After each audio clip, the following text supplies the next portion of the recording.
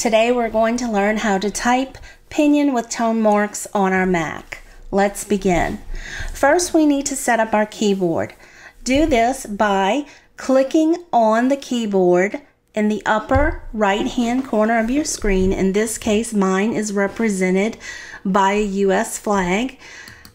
Then at the bottom, click Open Keyboard Preferences. Click the plus sign, select ABC Extended, Add, and then X out of that screen.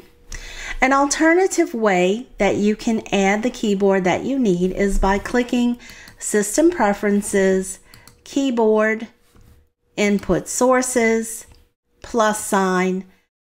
We've already added ABC Extended, but at this point we would click on it, click Add, and X out.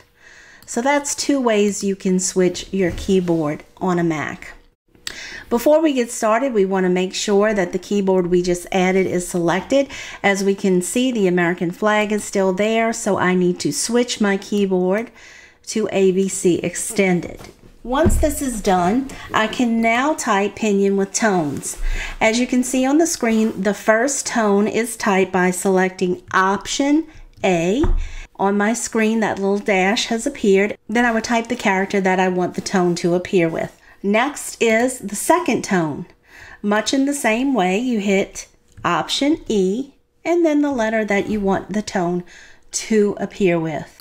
The third tone is the same, Option V and the letter. And you see there is the third tone. The fourth tone, you would select Option and the tilde character, and then click the letter which you want the tone to appear with. We also sometimes want a U with an umlaut above it. That's the U with the two little dots above it. So how you do that is start the third tone by clicking Option V and then hit the letter V. The letter V represents the U with the two little dots. So I promised you a second way to type Pinyin with tone marks, and this one is super simple. It's using an online tool developed by Purple Culture, and there is a link to it on mandarinmania.com. As you can see, we are on my website. If you click on Resources and Tools, then the subcategory Tools I Love, that will bring us to the page, and you'll see it is at the top of the list of the different tools that I love because I use it all the time. I'm going to go ahead and click on it.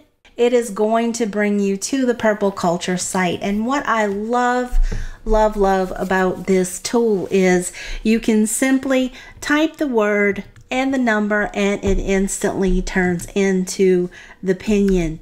This is great when you're on a cell phone or if you're just not in the mood to have as many keystrokes as you need to type Pinyin with tone marks on a Mac. I hope this video has helped you, and if it did, please give it a thumbs up, and also let me know what type of tutorials you'd like to see in the future related to Chinese learning.